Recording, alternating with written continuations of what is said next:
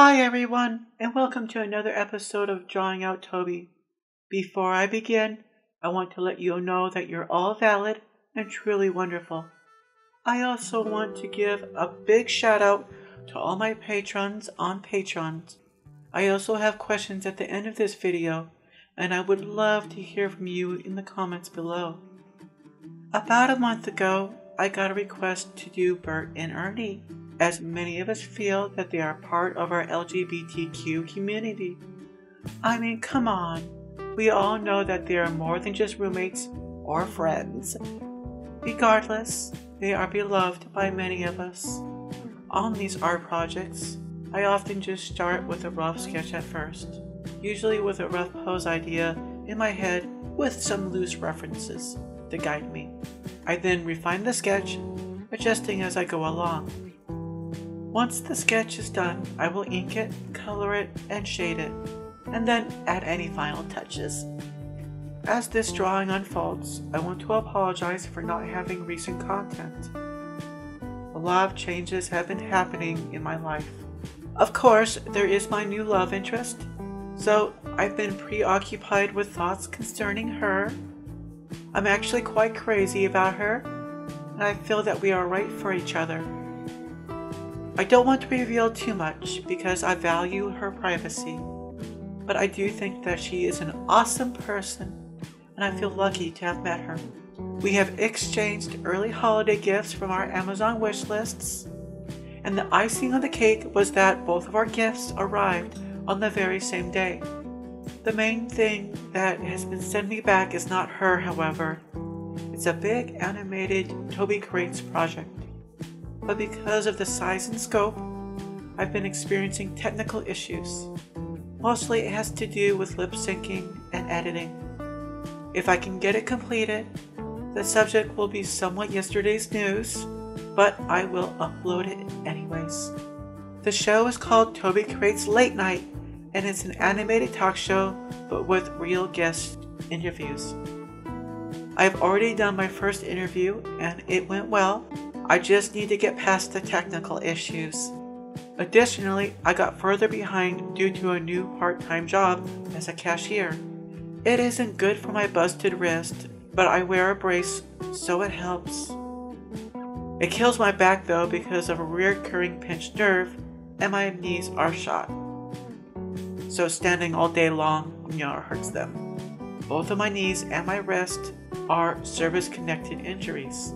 Fortunately, it didn't take long to remember most of the stuff I used to know. So, I'm back at my old employment, but this time I am only a cashier, and of course, as a full-time transgendered woman in the workplace. For the most part, things are going well. If another associate misgenders me, they are often quick to amend the slip of the tongue, or if they dead name me, they correct themselves. One associate, who I suspect is on the autism spectrum, had trouble understanding what was going on with me.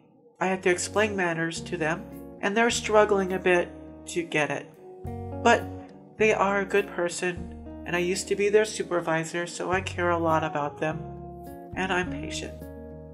Of course, I do get misgendered now and then by customers, and I've noticed a sprinkling of the cisgendered stare.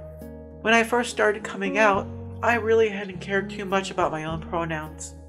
I think that was partly due to the fact that I had so many personal issues, and I really didn't care too much about myself.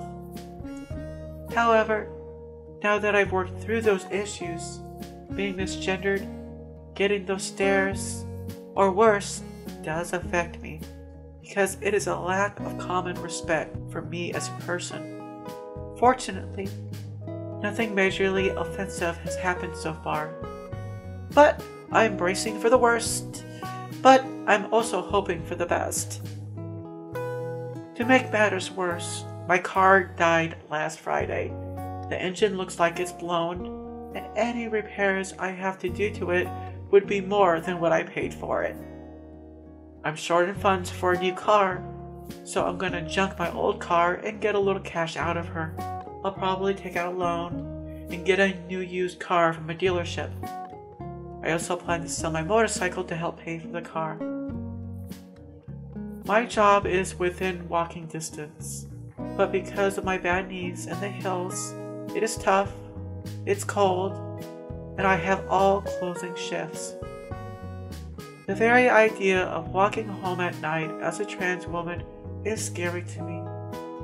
We are often targets of violence these days. I fear for my safety, I fear for the safety of my fellow trans sisters, and I hope things will only get better for us in the future. However, I keep visualizing bad scenarios should I have to walk home at night. This kind of situation makes me wish I really did live on Sesame Street. That would be really great.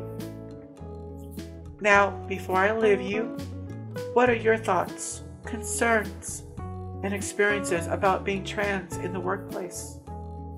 Also, what are your thoughts about transgender violence?